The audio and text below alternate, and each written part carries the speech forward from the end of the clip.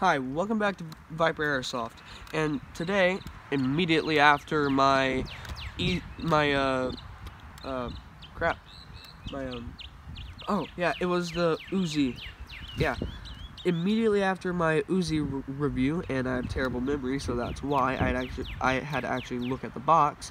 We are doing a look at the HK license MP7. Who it's made from, I don't know, because I didn't buy this gun brand new. I did not get the box. I didn't get anything from it except the magazine, the battery, and the gun. Now, how is that, you ask?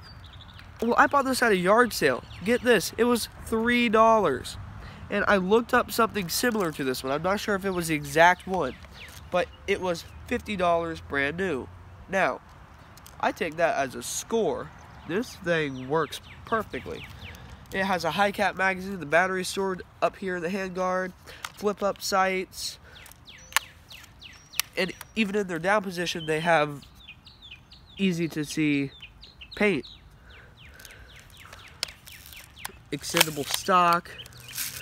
It's even removable if you so choose. To remove it, you have to pull it all the way back and do that. And you have a more compact package. Now,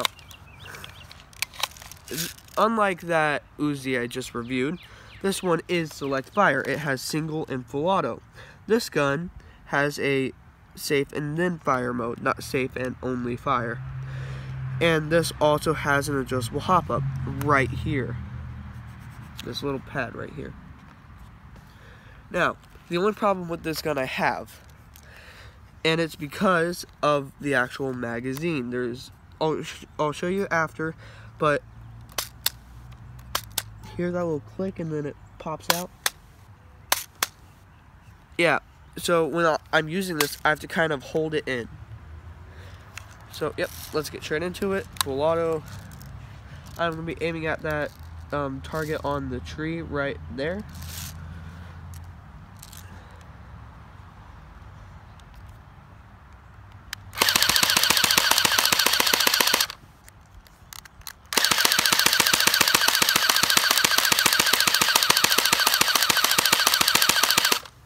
Now, rate of fire, pretty low, but that might be because the battery's dying. I haven't charged it in a while. It's been maybe a good 2 months since I've used it. So if a battery holds charge that long, it's really good. Now, for power, I'm not going to test it on myself because with the Uzi, I knew that was low power.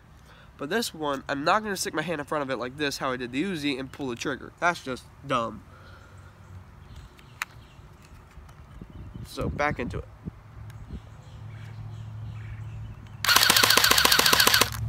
Not feeding. Still holding it.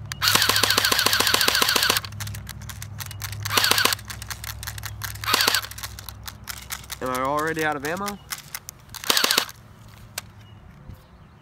Another thing I like about this gun is its ambidextrous mag release. Right here there's a little pad, and on the other side there's one too. Pull that down, mag pops out. Huh. Ah, I can show you that thing that happened with the mag right now. Right here, you see those little notches? One's folded inwards, that's why. Whoa, that went dark. There we go. I'm sorry about that, folks.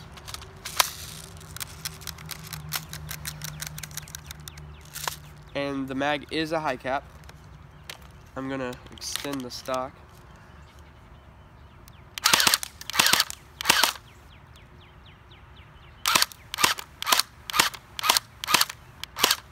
Now, actually below that, at the bottom of the base, right here, there are some targets. It's to test accuracy. I'm going to set it on single fire, and I'm going to actually take my time to shoot.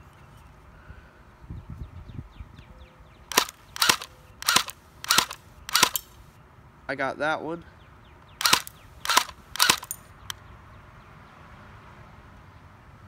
I heard metal, so I think I got that one.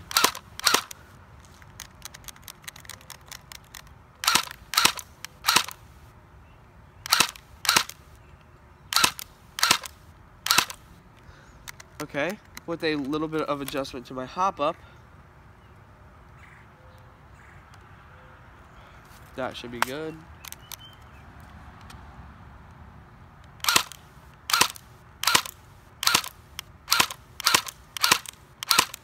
Again, these are small targets. They're designed to be estimating like what a target would be at 100 feet.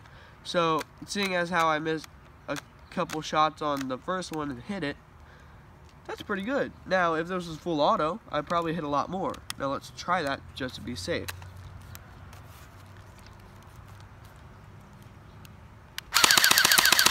Yep, I already hit one. Now, that person would be out. Now, back to the actual target up at the tree. Is that frame? Yep, it is.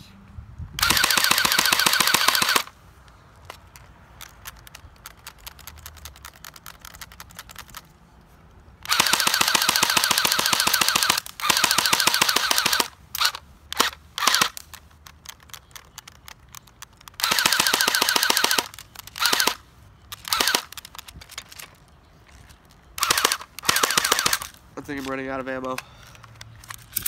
Yep. Alright. Now, overall, what would you use this gun for? Now, as a CQB weapon, very good. As a backyard airsoft weapon, again, very good. As a mid-range outdoor field, it's okay. It can shoot pretty far, it's pretty accurate. Doesn't have the best rate of fire for an outdoor field. Has a good capacity mag, nice and sturdy, not flimsy whatsoever. Now, what I would use this gun for? I would use this gun as a sidearm. I would take the stock off, put a lanyard on, keep it on my hip. So if my main gun runs out of ammo, I can just pull this out, take off safety,